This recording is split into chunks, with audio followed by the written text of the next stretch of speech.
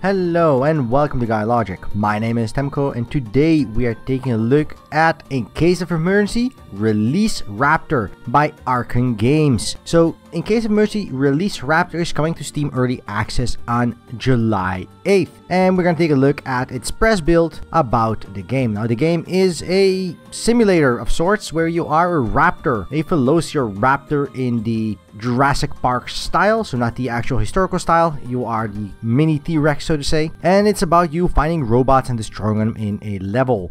Now the game touts that it is going to have a bunch of mobs and it is going to have procedural generation and challenge modes and a whole bunch of other stuff. Yeah, it's not in there. There's 2 levels that were jazzed up, as they call it, from Unity Store default assets, and you run around as a raptor.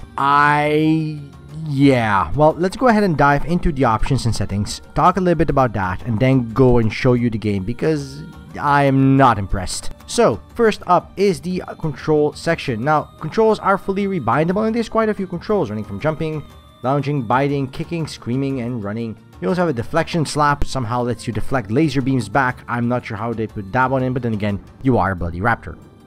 Movement from quite a few directions. And there is also the option to go from first person mode into third person mode, which doesn't improve the game at all, but such is the case. Other than that, you have a bunch of settings. I do have to say these settings are pretty well done. You have resolution options and presets for game quality as well as texture scaling. You can set your field of view all the way up to 120, though the game does default to a measly 70. I'm not sure why, but such is the situation. You can change the contrast and stuff like that.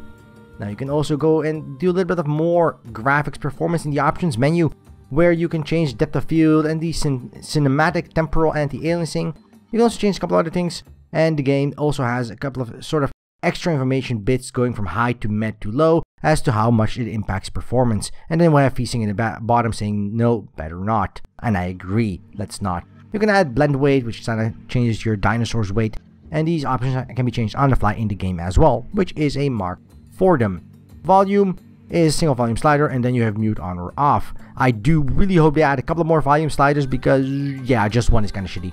There's audio sounds, game sounds, background noise, all the stuff like that, and though they do not need a voice over effects or a cinematic experience of a sound volume with a plethora of options, they do need at least master volume as well as music volume as well as effects volume. That's the basis of it. And lastly, we have a couple of miscellaneous options that go from show FPS to changing your mouse sensitivity and then changing counters and stuff like that, which does help a little bit. You can save that as you like and deem fit, and that is in essence all there is to it. Now the game is coming to early access, and we do allow some changes to be made for games coming into early access, but so far performance isn't terrible, the game isn't locked or anything like that. I can play the game at max settings, well over 60 FPS at any given time, so as such the game isn't too bad. And again, these are Unity bot store assets we're seeing here, so we have no actual idea how the game is going to be in reality. So yeah, let's just dive into the game and showcase that, and you can see for yourself what we are dealing with here and whether or not it is worth your time. So loading into the game, I'm just gonna mostly let it speak for itself. It's pretty self-evident what the game is and really isn't. I'm mostly gonna want to talk a little bit about what the hell is going on with the developer. Because Arcen Games developed the Last Federation, they developed a iWar, Fleet Command, they developed quite a few very cool and interesting games that did quite well commercially as well, as far as I can tell anyway. So I have no idea what the hell they are thinking with this. I mean, the idea is interesting. Run around the level and try to optimize your route and kill robots.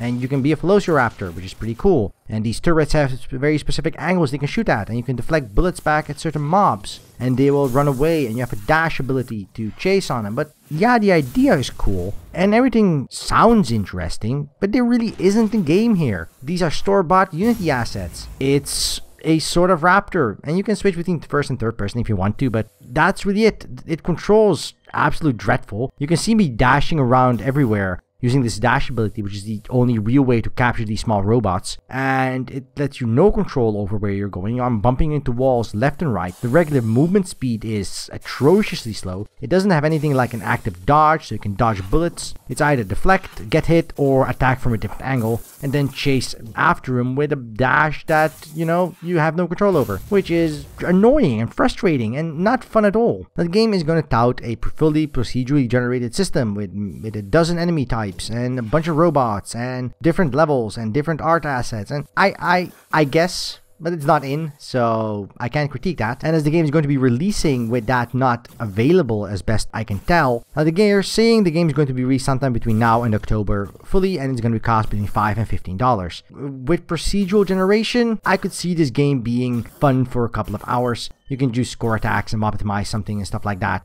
But honestly, I'm really trying my best to see what there is here of a game, and there really isn't a lot. The effects are very bad to speak of. Clearly, they did not buy those at the Unity store because the 3D effects that are available are bad. The explosions look terrible, and the control you have over your Velociraptor is pretty dreadful. I just don't know what to tell you. This isn't near finished. This is an asset flip, and from a developer from The Last Federation, a game I enjoyed greatly, I am severely disappointed. The game initially started up with the idea that you are a Velociraptor and you can go into procedural generated levels and you can kill monsters and score attack and do a sort of strategic tactical play through a level. You have to sort of hide, you have to build a stealthy, you have to lure them into corners, you have to dodge. That's the premises I was basically sold on, going by the press release and the information. But what I got was not procedurally generated levels, because that part isn't ready yet, not a variety of mob types, because those aren't ready yet, not tightly controllable Velociraptors. No, I got a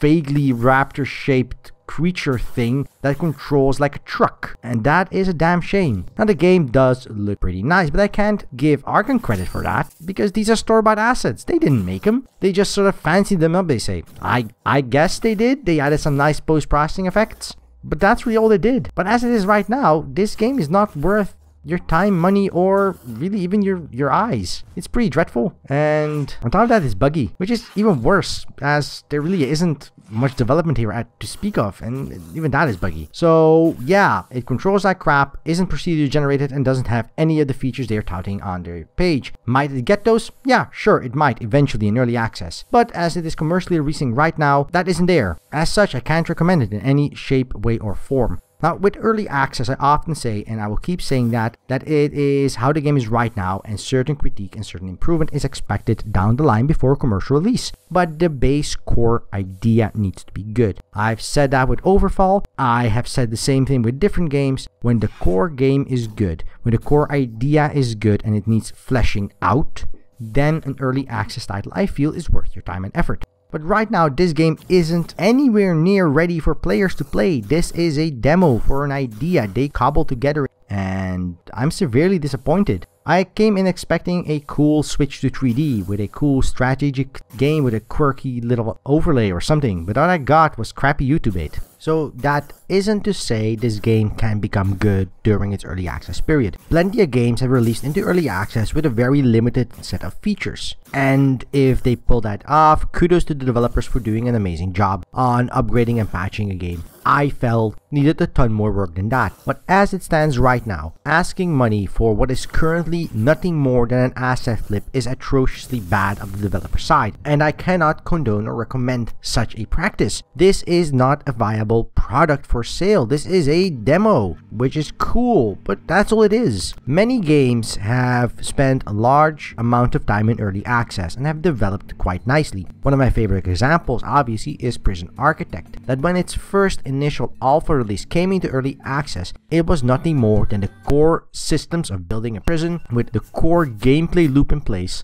and they built on that over a course of over 3 years. The difference here is that the core idea of being a Velociraptor fighting enemies in procedurally generated worlds isn't there. There's no real enemies, there's 2 mob types, and they all do the same. There is no procedural generation because that isn't finished yet, and the Raptor controls like crap, so that too isn't really there. So overall, my verdict on this title right now is, at inception of early access, this is not a game to take any form of look at until at least much further down the line in its early access period or into its commercial release. The problem is here, the developer has said the game is going to be released not later than October 2016, which means they have about 3 to 4 months to get everything built they want.